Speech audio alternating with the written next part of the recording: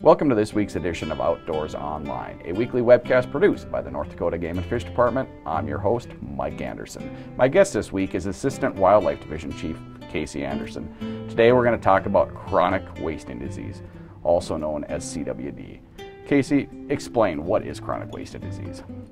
So CWD is a disease that affects the cervid family, which in North Dakota includes mule deer, white-tailed deer, moose, and elk. And a lot of times we forget that it affects our once-in-a-lifetime opportunities in moose and elk in North Dakota. Every time one of these species contracts it, they die from it. There doesn't seem to be any so-called resistance or anything that has been shown where a deer can get it and then survive. Eventually they all succumb to it. Okay, where has CWD been found in North Dakota? CWD has been found in 3 hunting units in North Dakota. Our 3F2 unit, which is part of Grant County in that area, and our 3A1 and 3B1, which are both of the instances occurred in Williams County, but in both of those units. Okay, what regulations do we have in place for hunters? Once you get CWD in an area, you want to keep it from spreading to other deer. It's a transmissible disease, spreads between deer from contact with deer fluids or nose-to-nose type of contact. And so with any disease that is spread like that, one of the things you want to do is try to reduce the chance that those deer come into contact. Now obviously deer congregate in the winter and things like that. And those are natural things that deer do, and we're never going to stop that. So essentially what we're trying to do with some of the regulations, which there's a baiting restriction in place, which what happens when we bait sometimes is you tend to ask deer to lick on the same spot every time, and multiple deer. And so by not baiting, and we encourage people not to feed deer, period, to really reduce the risk. And then one of the other regulations that we have in those areas is we have a carcass movement restriction. So the parts of the animal where CWD concentrate are in the spinal tissue, nervous tissue, and the brain. And so what we try to do is once we have it in an area, we don't want it to go somewhere else. We don't want it to be moved long distances that are maybe unnatural spreads, because then that happens a lot faster. Casey, let's go into some scenarios. If I have a buck tag in unit 3F2, for example, and it's a nice sized buck and I want to have the head mounted, what do I need to do? Right, so it depends on how you want to preserve that trophy, potentially. You know, there's a few things you can do, and some of it's going to take a little more preparation before you even go. And that comes to even with a doe tag. A person should do a little more preparation, learn the rules so that they're prepared to do what needs to be done, because you can't take the spinal tissue or the brain tissue and other tissues out with you. So you can bring the meat out, and then with a trophy animal, you're either going to have to cape the head somehow, take the hide off the head, and then remove almost all the tissue out of the skull. If you're going to do a European mount, you're going to need to clean that skull pretty good. There should be no brain tissue left, no eye tissue left, no large chunks of meat and things like that. It should be pretty clean. But if you're just going to do a head mount, it actually gets a little easier because you can take the skull cap, the V-cut, to just keep the antlers intact in between, take all the flesh and all the brain off of that skull cap, and then take your caped out cape with you out to a taxidermist at that point. So what we recommend is that most people contact a taxidermist before they go, if they think they're going to shoot one big enough to get a trophy mount, or contact a taxidermist within those units. And then you don't have to have anything done. You can just take the head to that taxidermist within those units.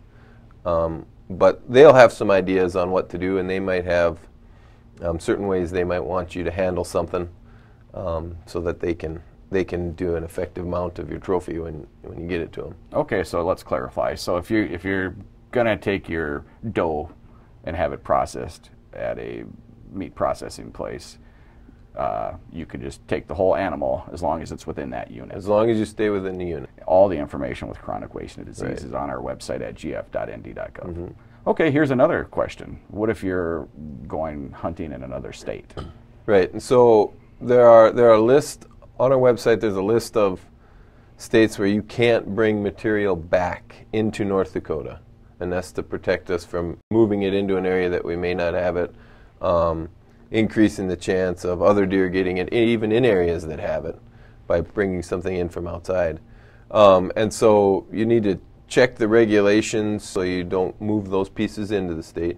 You may want to check with those states because they may have some surveillance they're doing.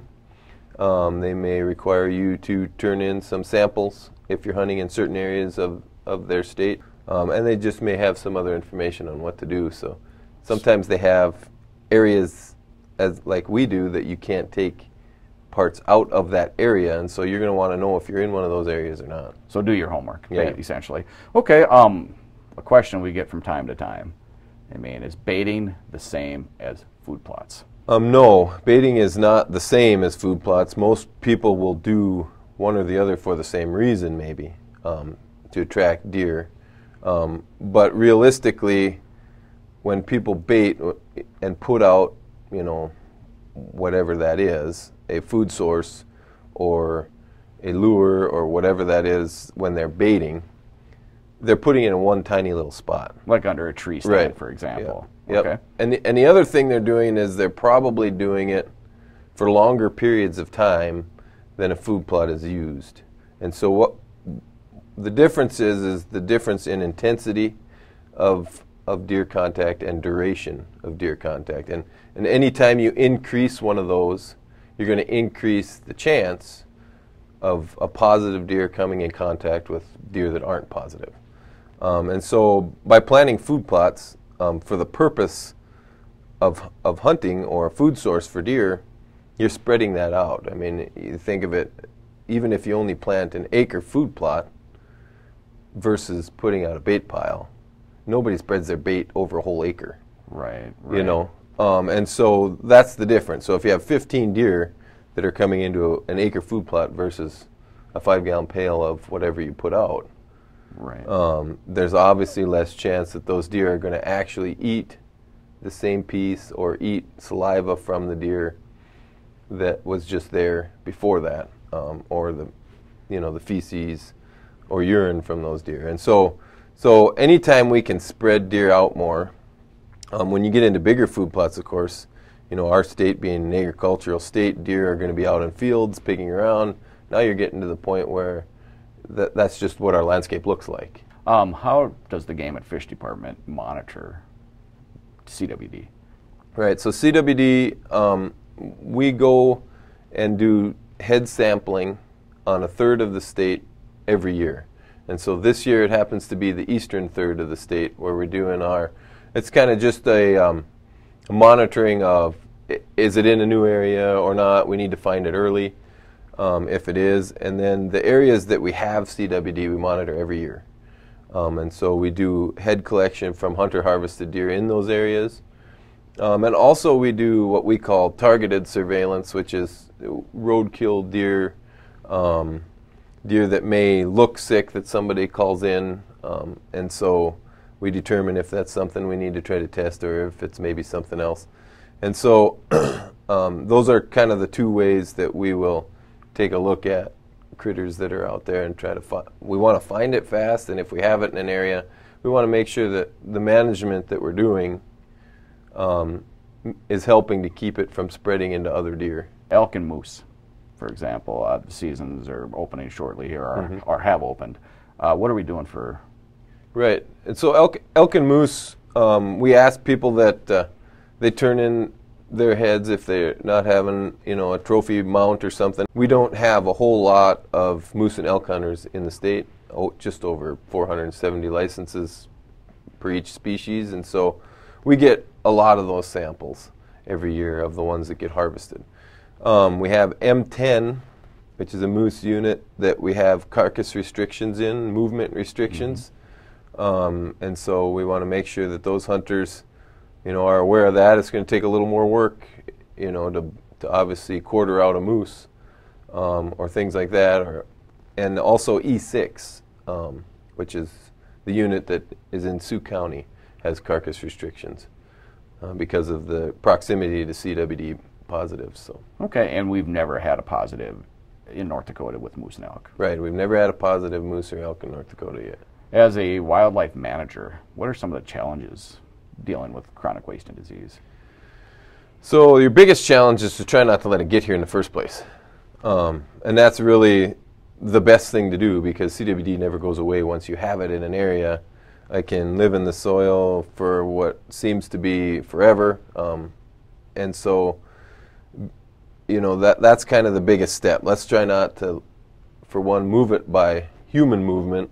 And then also what you try to do is, once you have it in an area, now you got to figure out how to maintain a low prevalence, because if the prevalence gets high in the population, deer start really dying off in large enough numbers to affect your population.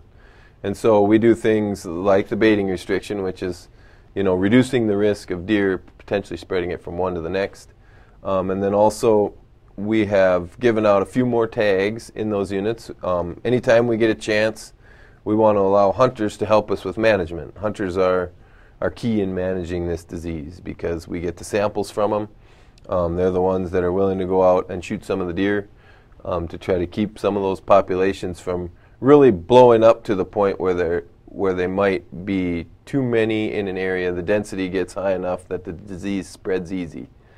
And so, like I said, hunters are a real big help in this. The cheapest way to obviously manage a disease like this, but without hunters hunting, then we would have to do some other type of management to maybe control some of those populations. So it's very important that they provide their sample during deer season to one of our deer head collection sites. Yes, yeah, bring it to, once we start the rifle season, we'll have some deer collection sites out on the countryside, and those will be listed on our website. And if a hunter can get those heads to one of those deer collection sites, it definitely helps us. Okay. A big question: do hunters have to be worried when harvesting animals? The Center for Disease Control, CDC, recommends, if you know it's positive, not to eat it. And so we encourage hunters in those areas, obviously, for the purposes of monitoring the disease in the deer, to get their heads to one of those drop sites. But also, if that deer would happen to come back positive, we let those hunters know. So then they can decide at that point if what they want to do with it. CWD has not been shown to cross over into humans. But like I said, the CDC recommends that you don't eat it if you know it's positive. A lot of good information, Casey. Thank you. Like Casey just mentioned, for more information or regulations on chronic wasting disease, visit the Game and Fish website at gf.nd.gov. For Assistant Wildlife Division Chief Casey Anderson and the rest of the staff here at the Game and Fish Department, thanks for joining us for this week's Outdoors Online. We'll see you again next week.